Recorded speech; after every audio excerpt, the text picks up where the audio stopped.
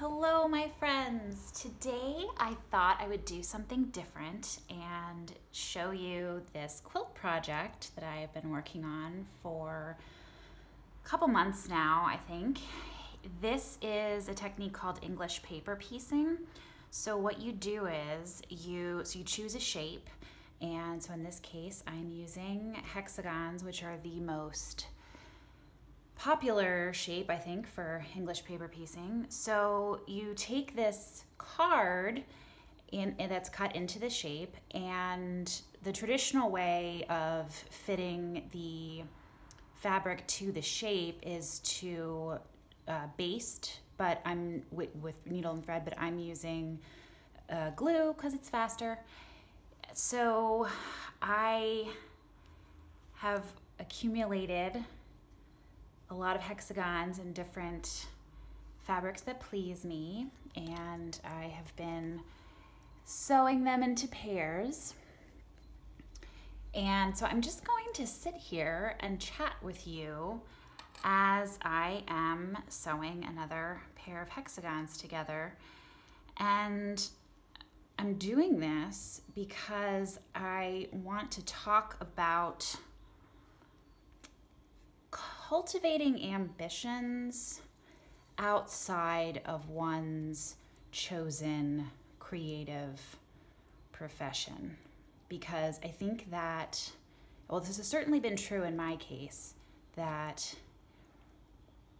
cultivating an ambition that has nothing to do with your professional ambitions, so this isn't just for creative folks, this is for anyone.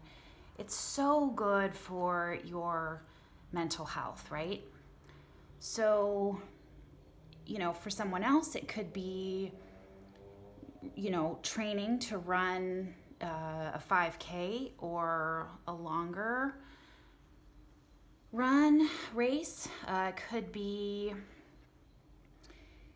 musical. It could be, teaching yourself how to play one of your favorite, grunge songs from the 90s, on your guitar that up till now hasn't gotten a whole lot of use.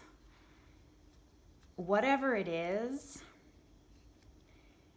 if it's completely separate from your professional ambitions, and if it's something that is completely within your control to achieve, quote unquote achieve, it adds this really rich dimension to your life so that you're not obsessed to an unhealthy degree with your professional ambition.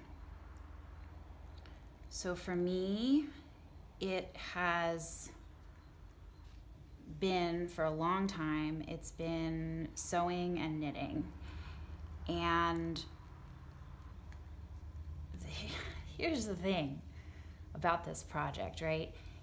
This is very, very slow sewing.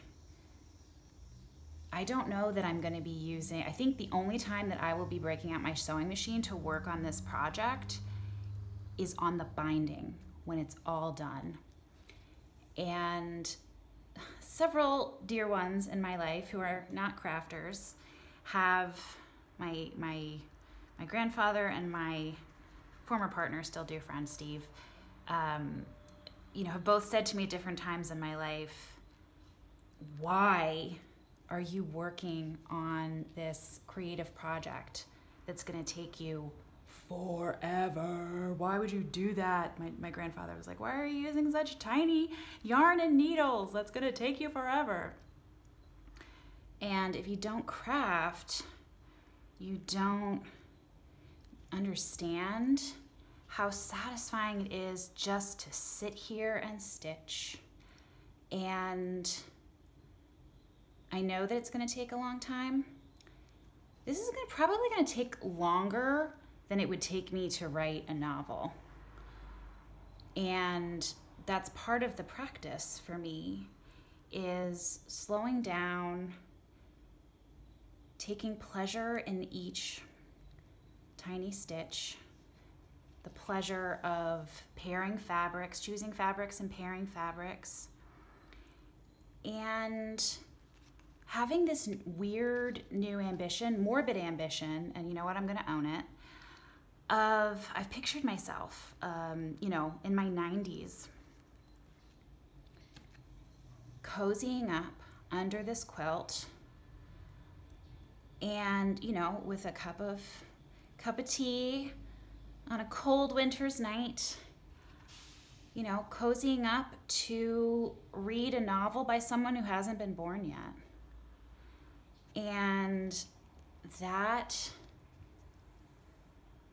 weird daydream, that weird ambition, if we can call it that,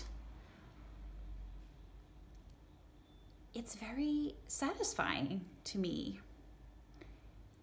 and enjoyable, and yes, morbid, I guess. But I also like the idea of making a gift of my time and energy and attention to my future self. I mean, hopefully it won't take me till I'm 90 to finish this quilt. It will not. There are 823 hexagons that are going to go into this quilt. 823. I've done the math. So my invitation to you is to think about what in your life gives you pleasure. It doesn't have to be something creative in a traditional sense. I don't know, maybe it's baking. Baking is obviously creative. Whatever it is, make a list. Make a list of the activities, the practices that make you feel really satisfied. And these should be things that you're not going to push yourself to try to achieve. They are things, maybe it's just one thing, that is totally within your control. It is completely within my control to finish this quilt and not give it away. And see how that feels to toggle, to switch from feeling stressed about the uncertainty of whatever is or isn't going on in your creative career right now,